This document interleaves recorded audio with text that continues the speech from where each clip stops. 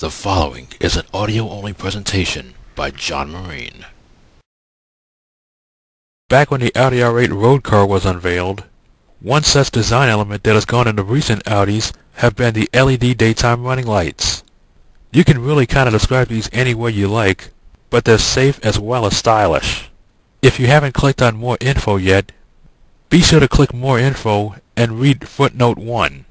It gives you more information about Audi's LED daytime running lights. Now I was able to see the Audi A4 road car at the 2009 Houston Auto Show. The car in the background, the Audi A4, clearly has that design element derived from the A4 road car.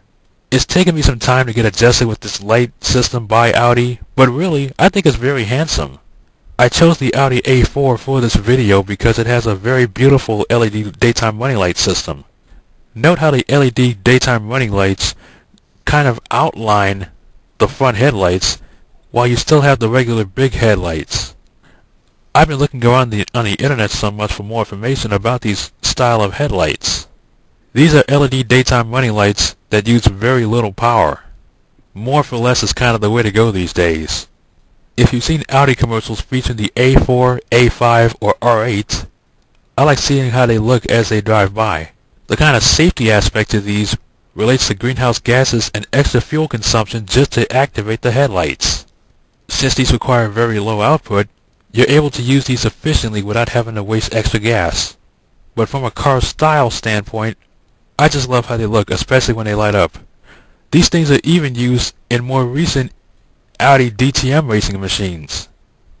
All in all, it looks lovely with a good number of benefits for it. But what do you think about these?